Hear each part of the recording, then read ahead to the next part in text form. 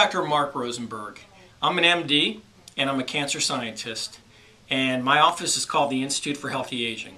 And I also teach am the program director for the first integrative cancer fellowship in this country, the first and only existing cancer fellowship in this country. And the reason that I research cancer and the reason that I teach and the program director for an integrative cancer fellowship is, unfortunately, we are not much better at treating advanced stage solid tumors than we were 30 years ago. And I'm here to tell you about an exciting breakthrough that I've discovered in the treatment of advanced stage cancer.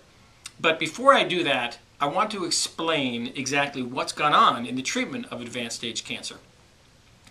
There was a large meta-analysis that was published in the British journal called Clinical Oncology in December of 2004 that looked at every cancer that was treated with chemotherapy between 1990 and 2004 in both the US and Australia.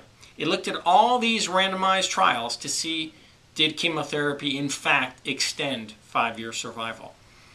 And here are the results. They found that it extended 5-year survival in 2.1% of the cases that they looked at in the US and in 2.3% of the cases they looked at in Australia. And that improved survival generally amounted to about 60 days. So what can we surmise? What can we conclude from this? We can conclude that we are no more successful at extending 5-year survival overall for the advanced stage solid tumors than we were 30 years ago. Well, why is that? Well, there are many different reasons that chemotherapy hasn't affected or extended survival. But perhaps the main reason is something that we've discovered over the past 10 years, and that's that most, if not all, cancers arise and are propagated by cancer stem cells. And unfortunately, chemotherapy does not affect cancer stem cells.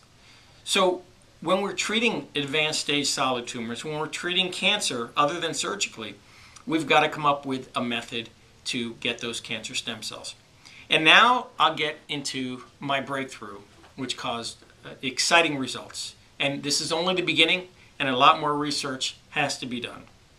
But recently, I took a lady with stage 4 cancer and achieved remission in 4 weeks.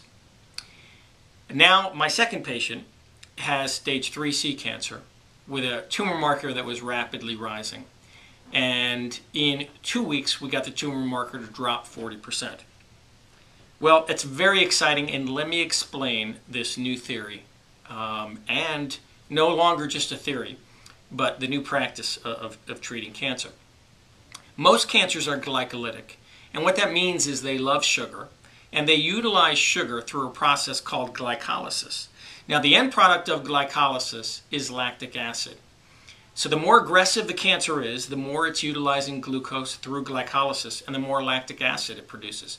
Those cancer cells have to be able to get the lactic acid out of their cells, because if they don't, they'll kill themselves by becoming too acidic. Now, there are 4 mechanisms that are overexpressed in cancer that help efflux or pump out that lactic acid. They have to do it. It's their way of surviving.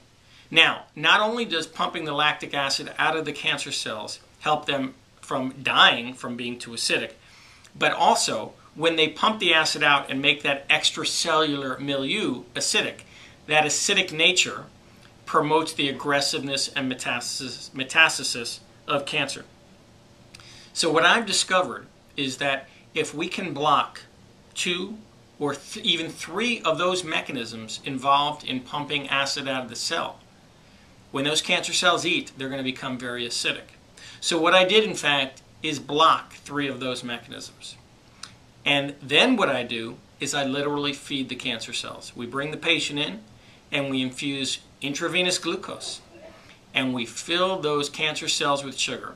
And the end result is they make a lot of acid that they can't pump out of the cell.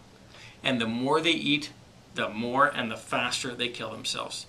And if you want to pour icing on the cake, you can follow that treatment with anything else that is cytotoxic to cancer cells, whether it's very low dose chemotherapy, whether it's even high dose vitamin C, whether it's radiation therapy. They're going to die much faster.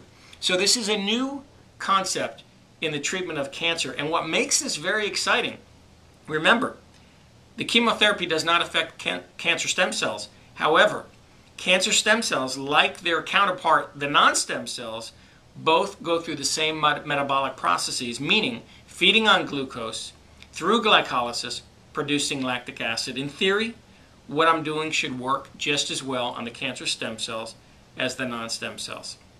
2 patients does not make a study. They make 2 case reports. But so far, this is very exciting, and I believe the most promising and exciting work ever to be done on cancer. This has been Dr. Mark Rosenberg with the Institute for Healthy Aging. Feel free to contact my office. You can use the website www.antiagemed.com. Thank you.